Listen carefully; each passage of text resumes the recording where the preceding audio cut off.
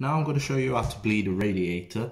It's quite a simple concept, and you normally know when you need to bleed a radiator if it is warm at the bottom or hot at the bottom and cold at the top when your system is on and running. That usually means there's air trapped inside the radiator that needs to escape to allow the heat to come through, or the rest of the water to come through to provide heat to your radiator. The way of solving this is to bleed your radiator, which is just letting the air out and letting the water in to the radiator. Now, to do this, you need to buy a radiator key. You can get these at any hardware shop, DIY shop, sometimes even supermarkets. They cost nothing really, they're like 50p. And what you need to do with your bleed key is use it on this, which is actually called a bleed nipple.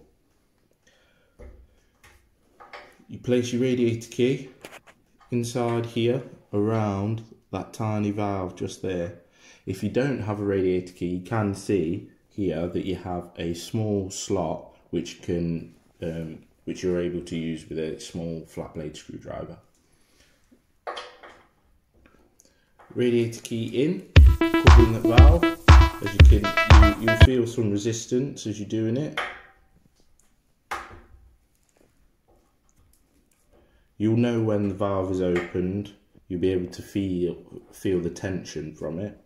And as you open it, if there is air in it, you will hear a hissing sound, which will be the air escaping inside your radiator. It'll be a constant sss. This will keep going until your radiator is full with water. When that stops, water will come out of that valve, so you have to be sharp. As soon as it turns to water, make sure you switch it off quickly.